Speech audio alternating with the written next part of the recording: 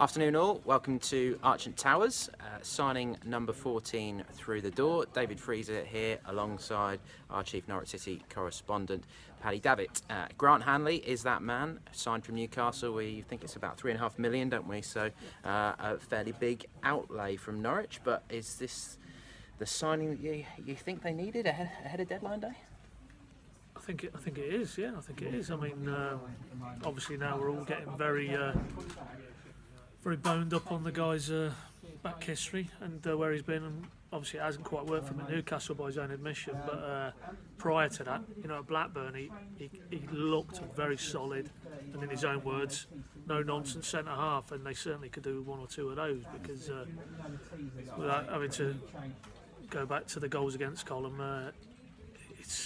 it desperately needed something that is a bit more solid than what they've been showing. So I think it's potentially it's a good move, but with the caveat that this is a guy who hasn't played a lot of football in the last 12 months. So again, I think it might be one of those that doesn't hit the ground running immediately, but he's talking a good game, and you know, we've just seen a few quotes flying about. Paul Lambert calls him a colossus.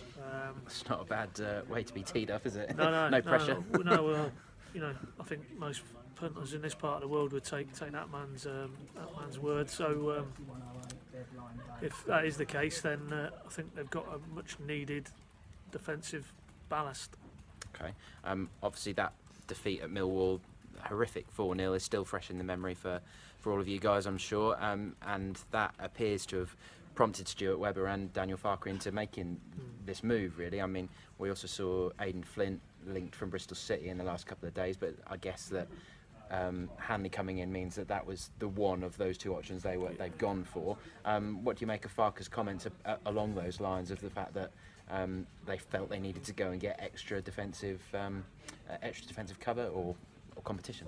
Yeah, I think it's ultimately symptomatic of what has been a very challenging start defensively. You know, 12 goals in 5 league games. I'm trying to pick up my diplomacy vocabulary, but you know, I've said it a few times today. I think if Mezzers, Zimmerman, Franca and a fit closer had been up to the mark, I don't think we'd be seeing Grant Hanley through the door. So yes, it's clearly a recognition of, they feel, in terms of Stuart Webber and Daniel Farke, that they haven't got enough in the building at the minute. And you know, I think 5 games and the nature of those 5 games is more than enough evidence to show that they really did need to act. And I think it's very timely that they've gone out and done this bit of business. Because as I say, you know, it might not be the most accomplished on the ball, but he certainly would appear, charting his career history, and as I say, some testimonials from people who should know, who've worked with him, that he will give them that leadership and that presence in their own defensive third, which sadly has been lacking to this point, albeit early days. But yeah, I think everything you've heard from Farke since the deal was confirmed tells you that he knew he didn't have enough in the building, and they needed to bring somebody in. Worth reiterating, a guy who knows the Championship, played 200 odd games for Blackburn at this level, so you know, he won't be surprised when they go to Burton away on a Tuesday night or whatever, and the balls are getting fired into the box, and it's, can you win your battles, can you clear your lines? So yeah, on the face of it, I think it's a good bit of business. Yeah, and probably, I think, the last major deal of what's been a fairly hectic summer. He's away with Scotland at the moment, isn't he? So he's Scotland teammates with Stephen Naismith and Russell Martin, so I guess that will help him to settle in. To put into context quite how bad the defensive start has been, they've conceded 12 in those 5 games. Only one other team has conceded double figures so far. That's Bolton, who are bottom and have been under a transfer embargo for quite a long time. So if that doesn't show you that they needed to do something, then then nothing really will, I would imagine. Just one final question for you, Pad, before we let you crack on with tomorrow's back pages. With closer fit and Grant Hanley now in the building, do you think that opens up the possibility, or increases the possibility, that they might look at bringing back the back 3 with wing backs now, or do you think that Farke just wants flexibility to be able to operate in either way? Well, yes and yes. I think because we saw the majority of the games in pre-season, he did prefer the 3 with the 2 wing backs. Now you wouldn't have because effectively you're experimenting in pre-season for what you want to go with in the real business, as it were. So that to me quite clearly signals that he would prefer to play 3 at the back. Now, if you're bringing in Hanley, you've got to fit again close to the other side of the transfer window / international break.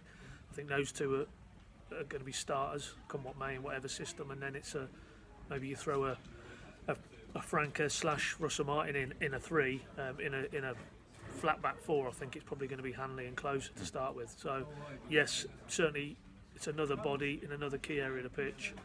Effectively, Farker has now got 2 new centre backs because we know he hasn't had Closer at all through this early part of the season.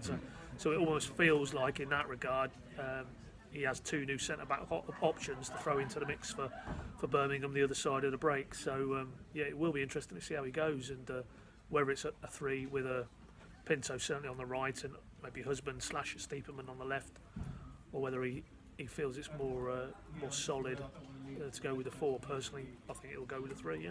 I mean, that sounds quite nice. You've got 2 international centre backs there, if you have got 2 in Hanley and Closer, but like I say, Steeperman, Husband, Pinto, wing backs does seem to suit them as well. So that would be interesting. And I think we've probably seen some of Closer's best games on the left of the 3. So some options coming through. Let's hope that they kick on.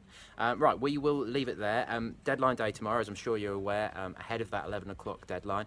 Mark Armstrong will be your man with our deadline day blog from about 9 o'clock in the morning, and I believe we're both on the late stint, aren't we? And I'm sure Mr. Bailey will pop in at some point as well, and we'll have plenty of video content for you throughout the day and late into the evening. I mean, not too late, though. Not too late, but they have gone very late a few recent years. I don't think they will this time around. Yeah. No, but perhaps maybe a couple more hours with the fringe players. You need to keep watching the blog, obviously. It goes absolutely, and the videos throughout the day.